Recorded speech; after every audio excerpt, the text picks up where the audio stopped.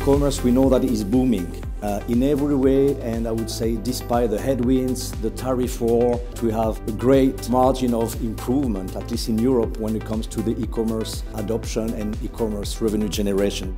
I think today was a very good example of us seeing what the enormous opportunities are for our consumers or also our colleagues working for us, and also in terms of efficiency for the companies that we operate. So my key takeaway for today is the fact that AI is making people even more curious and even more willing to understand how it's going to shape the future, and it's very, very interesting. One word to describe this Innovation Day: insightful. Coming from the US, what I realized is that Geopost and the entire e-commerce sector here in Europe is innovating and thinking about the next generation of commerce.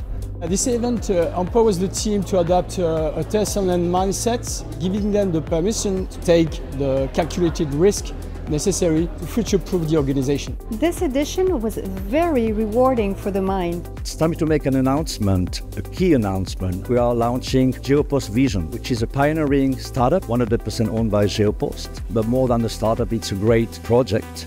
Geopost Vision collects imagery through connected dashcam within our delivery fleet everywhere in Europe. What I loved about today's event is that we're rediscovering use cases that brands and retailers have worked on for the past 5-6 years, but with the advances of generative AI. My main key takeaway for today is that innovation never stops. It's an ongoing process where you can always learn new things, but also improve the way you're working.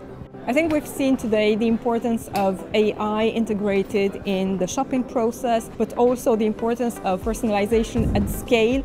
My first statement was around technology focus, but also trying to highlight our Geopost way of working. There is a Geopost way that is very specific to build the trust that is needed in this changing world.